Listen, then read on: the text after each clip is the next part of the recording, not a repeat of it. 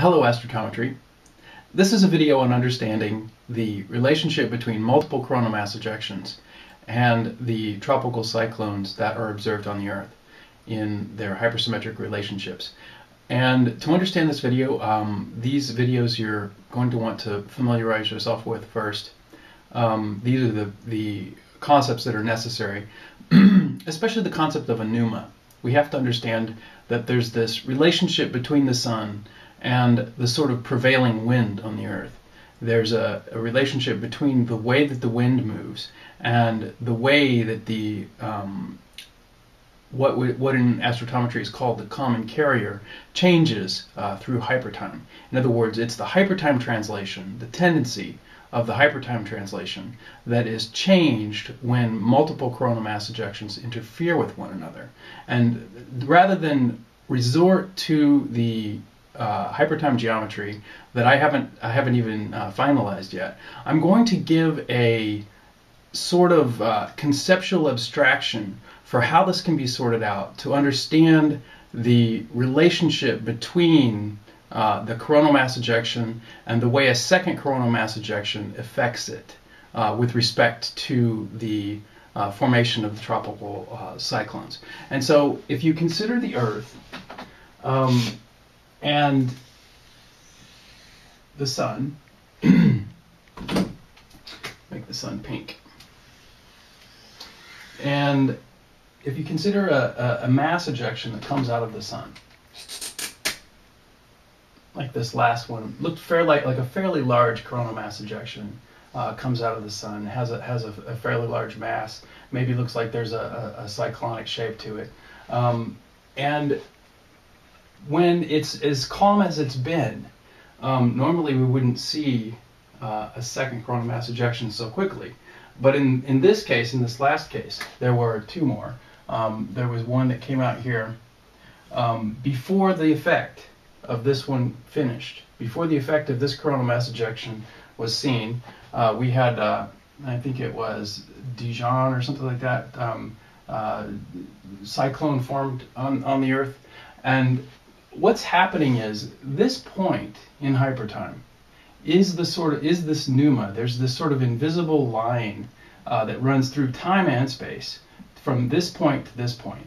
And if you think about the direction that the wind is going in a cyclone, if you were in a cyclone, if you were at the eye, if you were in the center, the wind is spiraling. There's like this spiraling wind that is the way that this forms. Now, if you consider this as a force, if you consider the ejection itself as a sort of force, where you have the right-hand rule that's taken hyperspatially over the entire area, that spiral and that force are related. Now, when you have a second coronal mass ejection that is ejected before the influence of this ejection is realized in the form of the cyclone, this point moves. That direction moves, and so you get this point shifts over to a different point, and it has to start over forming in a different point. And so there's a relationship between the consistency of this force that as it relates to the actual hypertime map. See, the issue is that the hypertime map is going to be incredibly difficult to work out because of the nature of the way that the Earth propagates through time itself, which is not in a single dimension. And so we're going to have to sort the hypertime mappings out by looking at these points and how they change through time. That's going to be the only real. That's going to be one of the really good data points that we have. Where the particular time that the sun was and where these things actually relate to on the physical structure of the Earth. And so this second ejection happened, and then there was also a third ejection. So we don't know.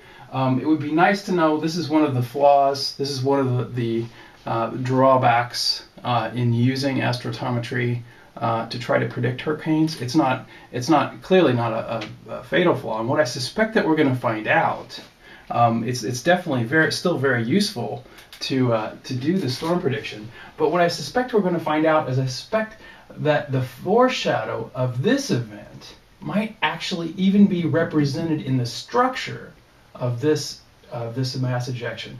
In other words, if you look at the shapes of these ejections, they're very, very different. They have very, very different signatures. And what I suspect we're going to find out is that the shape itself, the shape of this ejection itself, may indicate whether or not it's going to be interrupted in hypersymmetrically with another ejection. And so I think as we look at these, look more at these, I think we'll figure out more how the particular forms relate to different storm shapes. And so I hope that helps. I know that there were a few of you that were kind of struggling. I know that Justin had predicted that this would be a Category 5, this last thing, and I think it could have been a very large tropical cyclone had it not been interrupted by this other ejection. So if you think about what I'm saying, if all of this energy had been left in this one storm rather than it moving into a different one, this form shifting into a different place, this could have been a much larger storm. But as it turned out, there was a sort of shift in this pneuma, in the source of the prevailing wind. And so that's the key if you want to understand it. And if anybody wants to tackle the hypertime geometry for this, I would really be interested in seeing that. So take care. Bye.